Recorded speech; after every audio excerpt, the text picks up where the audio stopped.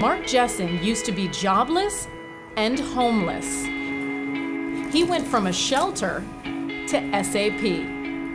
How has SAP changed your life?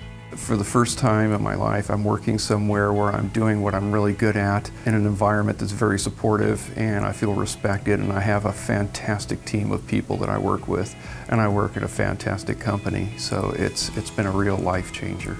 Mark, who's on the spectrum, is an IT technology consultant in global network services, thanks to SAP's Autism at Work program. To encourage neurodiversity at other companies, the software giant hosted nearly 200 customers, execs, and influencers at the inaugural Autism at Work Summit in Newtown Square, Pennsylvania.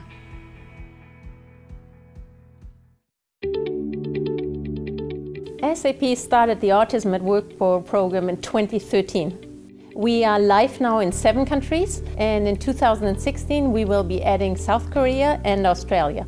1% of the world's population is considered on the autism spectrum. 80% of them are unemployed.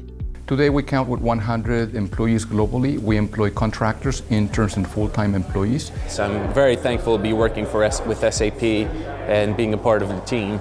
Knowing, I have support of the whole company from Jen Morgan on down. Their programs become a model for like-minded companies like Microsoft. I think we're all vested in changing the unemployment rate for people with disabilities. We've brought in 22 folks to campus. We've hired 50% of it. How has SAP inspired HPE's hiring practices? So it's an opportunity to collaborate. It's also an opportunity to network, to share ideas, and really to look at ways in which we can grow the program. Governor of Delaware, Jack Markell, says government can help by preparing youth for the expectation of a lifetime of work. The progress and the commitment that SAP has made to this Autism at Work program is extraordinary. And if other companies follow the lead, we're going to have a very different world. But more needs to be done, like pooling resources in common parts of programs with other companies to reduce cost, and helping businesses understand that hiring employees with disabilities will benefit them. Autistic employees are very, very loyal. They like structure, they're very meticulous. So it's not just that hiring autistic people is like the kind thing to do. Companies will actually benefit by having autistic people in the workforce. SAP, which has operated this Autism at Work program for several years now, is now sharing the knowledge that it's developed with other employers, setting an example for the rest of the business community, both here in the United States and globally.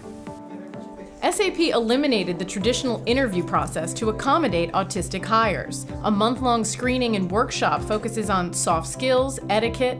The candidate determines what form the final interview takes. SAP is the first global company who stood up and said, we believe in this. And the summit today is just a celebration. We're not just doing it, we're also encouraging everyone else as thought leaders in this space. Mark Jessen had years of disastrous interviews, but thanks to SAP's support, he nailed a job and secured a future. The talk is always about return on investment. It's there. Find out who we really are. Really tap into our skill sets because we're really good. And we will return on that investment.